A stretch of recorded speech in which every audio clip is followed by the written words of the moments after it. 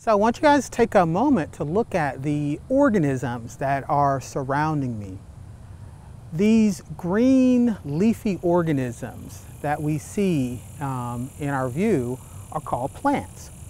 And as we know, plants are a miraculous group of organisms that can take radiant solar energy and convert it into chemical energy.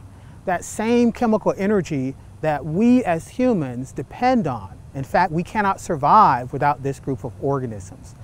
So in this lab exercise, we're going to learn about the different diversity of plants that we see around us.